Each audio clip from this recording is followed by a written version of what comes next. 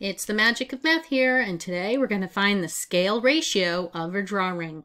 Here's our math question today. We are given that the length of a building is 60 feet. The length of the building on a scale drawing is 4 inches. We're asked which ratio describes the scale of the drawing, and you're given 4 answer choices. So I'm going to ask you to pause the video here, do your work, and then come back to check your answer. Welcome back. So let's begin by understanding what we've been given. We know that the length of a building is 60 feet. So that's the actual size of a building, right? We have length and width when we're talking two-dimensional. So the length is referring to the height.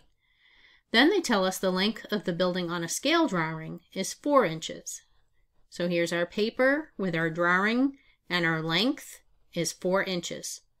And now we're asked to find the ratio that describes the scale of the drawing. So you want to go from the drawing to the actual. So let's write that ratio. We have 4 inches as a ratio to 60 feet. So our scale ratio, 4 inches to 60 feet, actual building in real life. Now if we look at our answer choices, these are all in the 1 inch. So we need to simplify our ratio. So to simplify, to get 1 inch, we're going to divide this by 4. What we do to one side of the ratio, we must do to the other.